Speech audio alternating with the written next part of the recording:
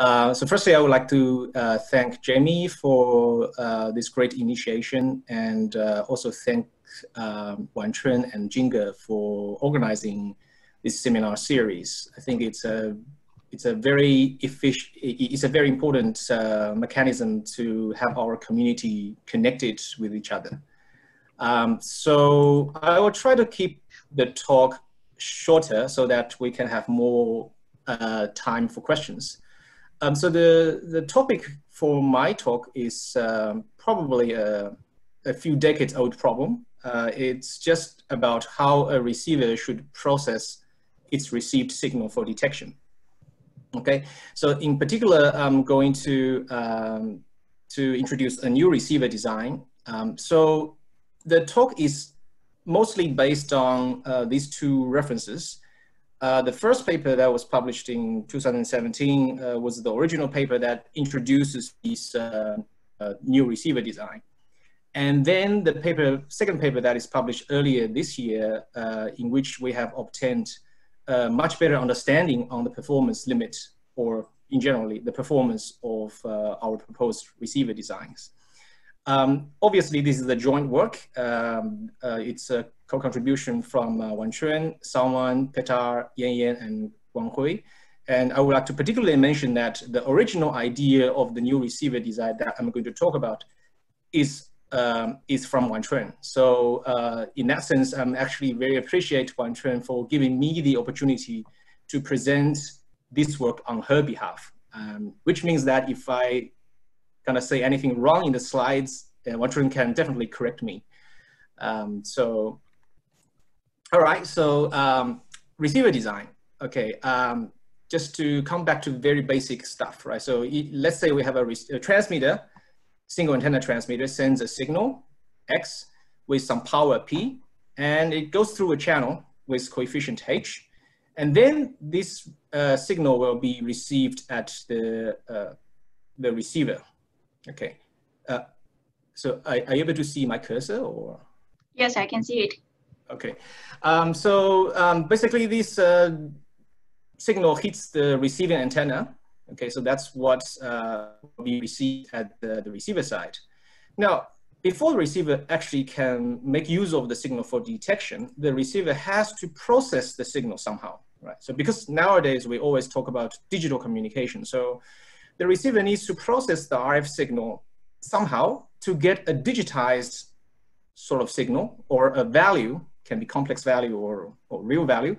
And this value is then used for detection. Okay, so now basically whatever this part is the receiver design. I would just call it a receiver design. So in this talk, I'm going to just focus on the very simple scenario where we do not have any fading channel. Therefore, the H is just a fixed constant and known. In other words, we can set H to be 1, right? So we can ignore that. All right. And also, little things is that this X here is just a baseband representation. So here, although we are having an RF signal, I'm just still using the baseband equivalent notation to make sure there is no confusion. All right, so what are the receiver designs that we have used for ages, right? So this one is probably everyone knows this one. It's a coherent receiver. By coherent, what I basically means is when the receiver gets the RF signal, that's the antenna, right? So it gets the RF signal, and then we just do RF to baseband conversion with both the I and Q, the in-phase and quadrature. After that, we are going to use analog to digital converter so that we can get a digitized value, right?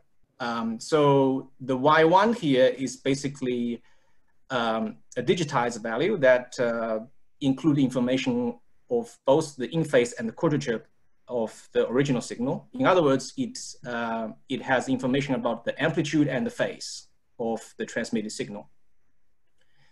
Now, these are just two noise components. This one is the antenna noise. This one is the processing noise, because any processing for the down conversion will also introduce some noise. So that's just the processing noise. So it's commonly called the coherent processing or coherent detection because it uses both the amplitude and phase information.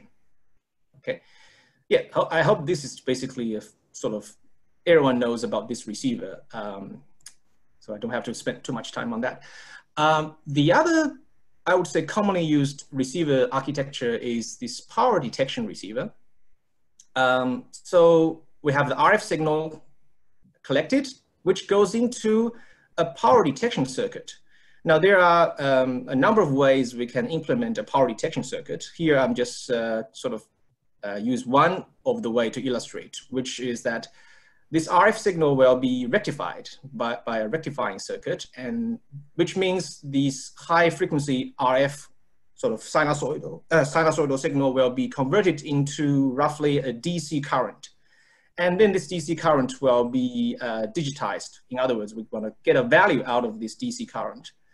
Then you have this Y2, right? So the Y2 basically is a real value, if you like. So, so the power detection circuit is usually used when the modulation scheme is like pulse amplitude modulation, right? So if we use pulse amplitude modulation, only the amplitude carries information, not the phase, right? So then we don't really need to worry about the phase. One thing I want to also mention is that this output signal Y2 is proportional to the instantaneous power of the transmit signal. Or in other words, it's the amplitude square of the transmit signal. And that is also the reason why it's called the power detection circuit. Yeah, I think this receiver design is not new, right? It's also commonly used. Now, people studying this receiver have also compared what is the achievable rate that we can obtain from this receiver compared with the achievable rate that we usually obtain from this coherent receiver. The overall result is as follows, like intuitively also makes sense, which says that the achievable rate of the coherent detection receiver is higher than the achievable rate of this power detection circuit. Intuitively, that makes sense because power detection only uses the amplitude or amplitude square, but not the phase, right? So, but the difference between these achievable rates highly depends on the relative strength of the antenna noise and the processing noise. Okay, so that's one thing that people have found. Okay, so this is basically what people have already found, right? Now, what's new, right? So this is the new receiver design. We call it splitting receiver. Now you can see that this part is still the coherent detection, right? And this part is, again, the same as the power detection, right? So these two parts are the same, right? But we're using these two ways jointly. How to use that jointly? So you can see here we have the RF signal and we're using a power splitter. In other words, we're splitting the received signal into two branches. One branch is processed by the coherent processing. The other branch is processed by this power detection-based processing, okay?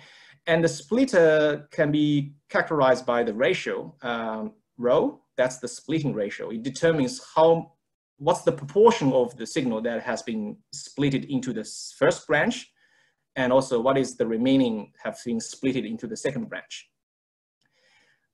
One thing that is important to note is that here we have Y1 and Y2. We are going to use both Y1 and Y2 to make a joint detection, right? So we are going to make a decision based on these two values together, not individually, right? So this is, you can see that this is basically a simple alteration or simple change in the receiver architecture by using this power splitter. That's the reason why we call it a splitting receiver. Now, once a new receiver is proposed, obviously we need to study its performance. So to study its performance, firstly, let's put some simple assumptions. So I'm going to assume that the antenna noise and also these two processing noises, they are independent and they all follow Gaussian distribution with different variance. And of course, this is a simplification, But typically, these are the assumptions used in the literature of coherent detection and power detection receiver anyway. Okay, now to study the performance of this splitting receiver, typically we can look at two things. One is the maximum achievable rate, which we have to use mutual information to study that. The second one is, okay, if we are using this receiver to do detection of, say, a given modulation scheme, then we can study what is the symbol error rate and bit error rate, okay? So in the following, I'm going to talk about both of them. This signal model, I think that's important to discuss now. You can see that the Y1 is basically the first branch. So you can see that this is the receive signal with the noise, receive signal with the antenna noise, and it has a splitting ratio of rho. But because this is the power ratio, therefore, in terms of signal or amplitude, it has to be square root of rho. And then you have this processing noise added. Now for the second branch, because it's a power detection circuit, as I said, Y2 is proportional to the amplitude square. So that's why you can see here is an amplitude square. And then you have the processing noise. Okay.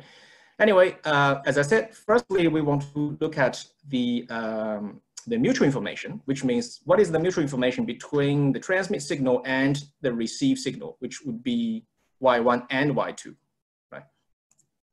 Now, to study the mutual information, we need to put assumptions on what is the distribution of X. In other words, what's the distribution of the input to the channel? It's in general a difficult question if we really want to know what is the optimal distribution, because it's unknown. Therefore, we assume X follows a Gaussian distribution. Now, with that assumption, we can derive the mutual information between the transmit signal and the receive signals of that receiver design. Now, the exact mutual information expression can be calculated numerically by using quite a few integrals, because we all know the probability distributions. So this is just approximation here I presented. This is actually a reasonably accurate approximation that works.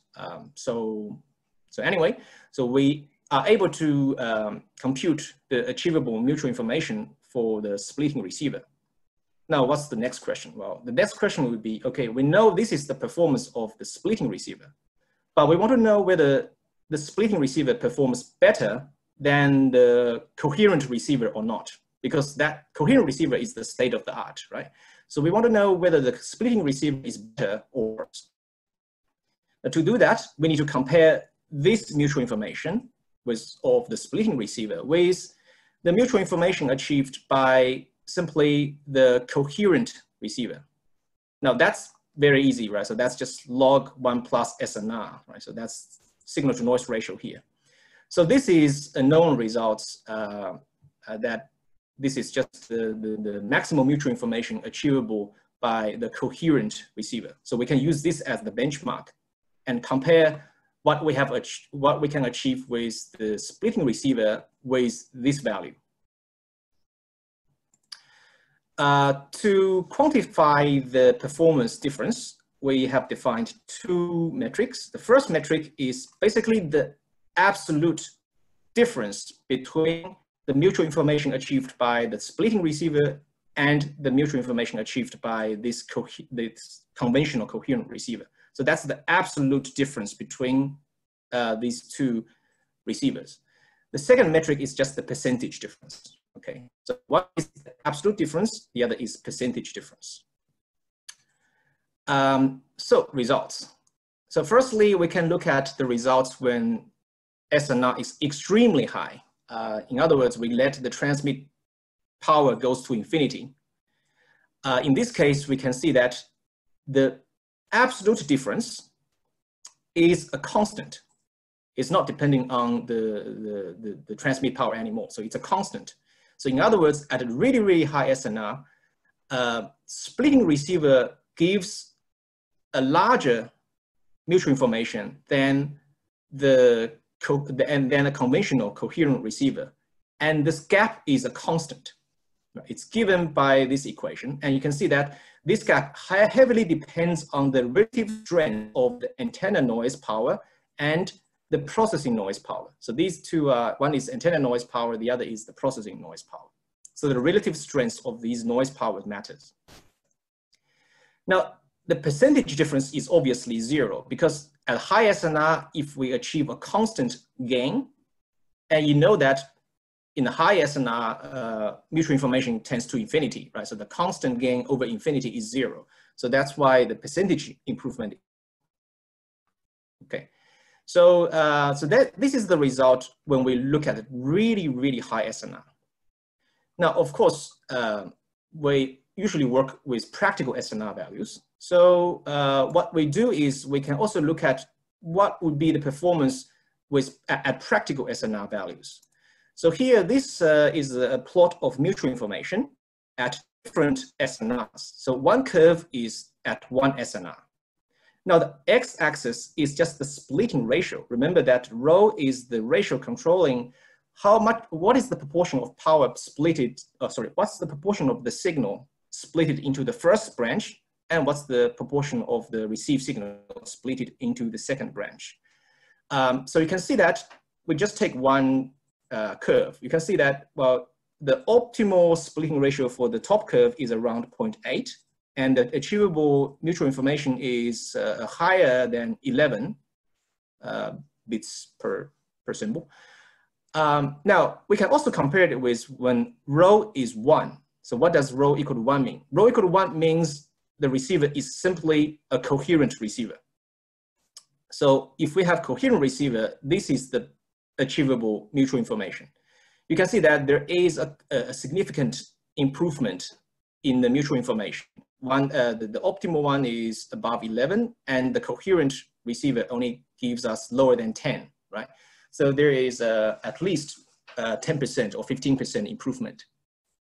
Okay, so so this is basically the results about the performance comparison in terms of mutual information or the data rate between the splitting receiver and the coherent receiver.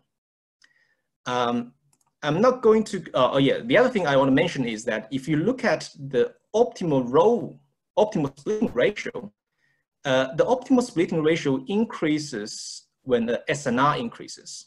Okay, so that's another results that we have seen. Okay, I don't think I want to go through this table too much, but the idea is that because here at the high SNR, when P goes to infinity, we have said that the percentage performance improvement is 0. This is actually a very bad result for us. But what we want to know is if P is finite, in other words, at finite SNR, what would be those like representative percentage improvements?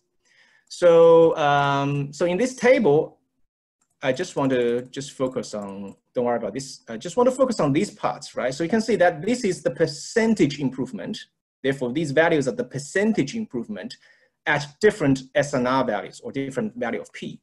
You can see that when P is small with certain noise conditions, we can see that the performance improvement can be still very large, right? You can see the 44%, 31%, 24%, and 20%. So this 20% performance improvement is even observable when the transmit power is set to 10 to the 5, right? So which is still very high.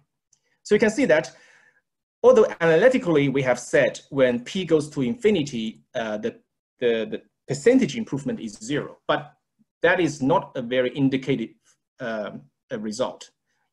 At a practical SNR, we see that the performance improvement can still be very high. All right, so that's basically about the data rate. Now, what about things like, okay, if we use a 64 QAM to transmit, what is the symbol error rate, right? So here we plot the symbol error rate versus the rho value. Again, when rho equals 1, we are talking about the conventional coherent receiver. So each curve is at a different SNR. right? So it doesn't really matter which curve you look at. For example, if you look at the third curve, right? Now you can see that if we use the coherent receiver, then the SER, the symbol error rate, is at this value. But if we use the splitting receiver with the optimal splitting ratio of 0.9, you can see that the symbol error rate can be much lower. It's not too much lower, but still significantly lower. So this again verifies that the splitting receiver has the potential to give us significant performance improvement from the coherent receiver. All right, so I think that's basically what I want to cover. So I just want to conclude by saying that this idea of splitting receiver is, I would say, a very simple redesign, but it's a very simple redesign at a very fundamental building block of a communication system, which means there's a lot of open problems or research opportunities for a lot of people, because I believe that this idea still haven't been sort of picked up by other people. It's still within our research sort of group and networks that know about this new receiver design. So there will be many research problems that are open and waiting for us to solve. And we are working on some of these dot points that I have listed here. So as I said, this talk is based on these two papers. And if anyone finds this idea interesting, I would encourage you to read these two papers, because these are the only two papers that you need to read to understand this literature. And this is a very new area. Therefore, I would like to welcome all questions, comments, and even criticisms about this work, so that this will all help us to do our future research. All right, thanks.